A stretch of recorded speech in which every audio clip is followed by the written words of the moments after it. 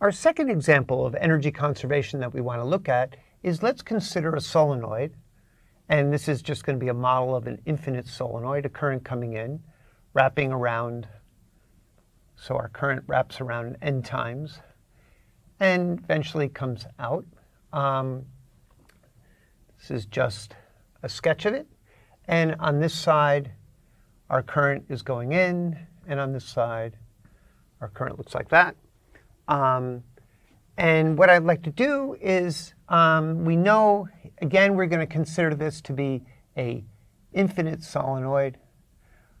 And that way, the B fields are 0 on the outside.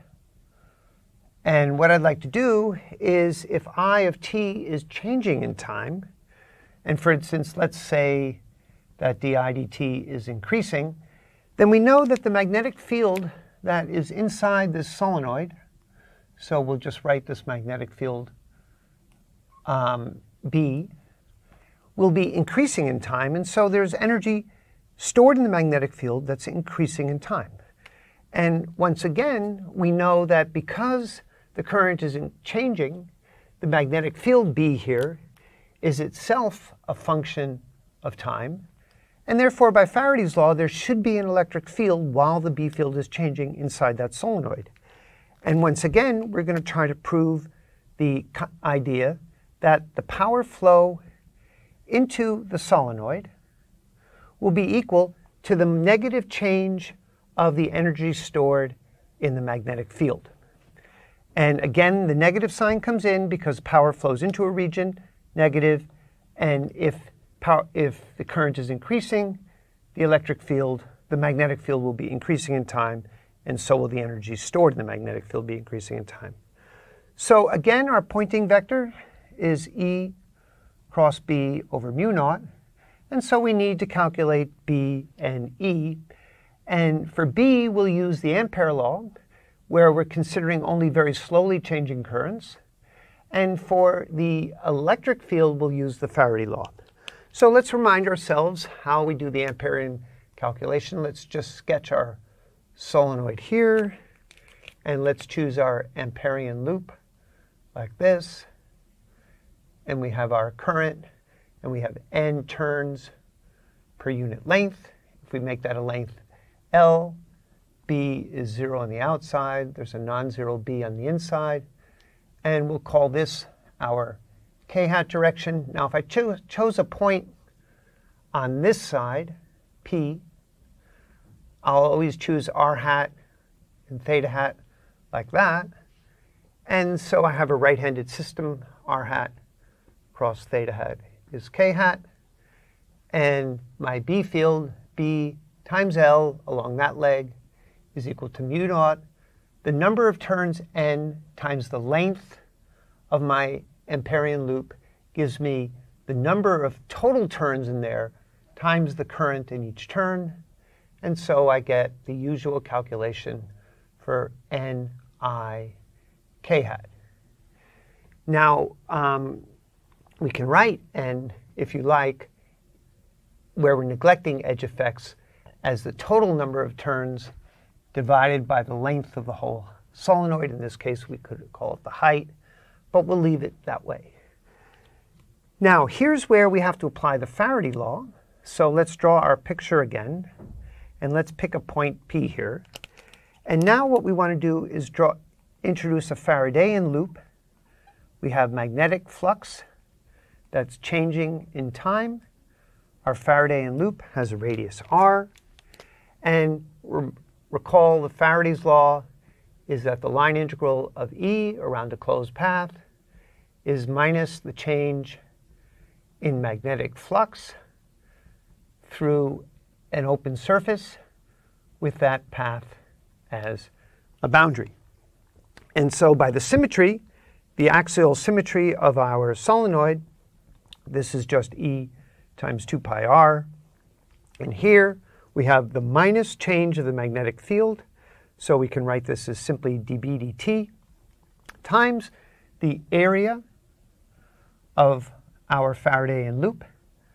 And I get that my electric field in this case will be minus dB dt r over 2 theta hat. And now we can substitute in our result for B. So we get minus mu naught n di dt r over 2 theta hat. Now, when I'm calculating the power flow, I want to calculate my Poynting vector at a point on the boundary, because I'm going to calculate it on this volume, this closed surface that the solenoid is forming. And so first I'll just calculate it as a function of r, E cross B, and then when we calculate the integral, we'll set r equal to the radius of the solenoid, which I will write as capital R. That's the radius of the solenoid. Let's call that capital A, little a rather, to avoid any mention of resistance. And now we calculate the electric field. So we have minus mu naught di dt, r over 2 theta hat. We're dividing by mu naught. And we have to take the vector cross product with the magnetic field, which is mu naught n I k hat. And here again we have theta hat cross k hat, which in our right-handed system is r hat, but the extra minus sign shows us that once again the Poynting vector is radially inward, and we get minus, we have 1 mu naught, we have 2 little n squares, we have I di dt r over 2, and that is in the minus r hat direction. So there's our calculation of the Poynting vector at an arbitrary point P. But when we want to do this integral, we want to set r equal to the radius of the solenoid. And just to indicate that, our Poynting vector here, S, is pointing in. And that's telling us that power is flowing into the system. The n hat is always outward, minus r hat over this cylindrical surface. There's no power flow in the end caps of this closed surface. This is a closed surface integral. The s dot n hat, this is actually out, is plus r hat. Minus r hat dot r hat will give an overall minus sign for this power. And we get a minus s evaluated at r equals a times the surface area of this cylinder, 2 pi a times its height, h. And so what we get when we substitute that in is, remember, we're going to set r equal to a. And the 2's are going to cancel. This will be a pi a squared. And I'll have a mu naught n squared I di dt. And I have an a over 2, a 2 pi a. So that's a pi a squared times h. Now, what we want to show is this is equal to the energy stored, the time rate of change of energy stored. Now, when we looked at the capacitor, we looked at the electrical energy stored as q squared over 2c. We could do the same thing with the inductor, where magnetic energy stored is 1/2 Li squared. Calculate L by remembering that the total flux over the current is the self-inductance, but I'm going to do it a little bit differently for this one, just for a contrast.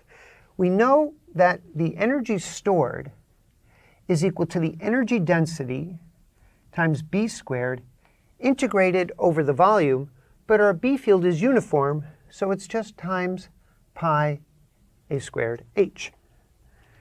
And the rate of change of our energy density, so we can put that in. Let's just calculate that now. We have 1/2 mu naught. B is mu naught little n I squared pi a squared h.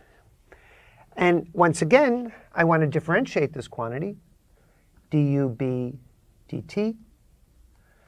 when I differentiate the i's, because it's changing in time, I have an I squared, the 2's cancel. I get first off, I have a mu naught squared upstairs, mu naught downstairs, so I get a mu naught. I get an n squared. Now I'm differentiating that I squared, I di dt. The 2's cancel, times the volume of this region, and that's the rate of change of our energy.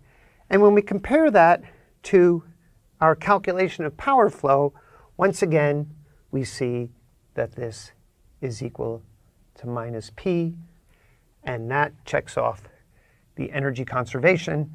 As we increase the current in the solenoid, energy flows into the solenoid, and that energy is stored in the magnetic field, which is increasing in time.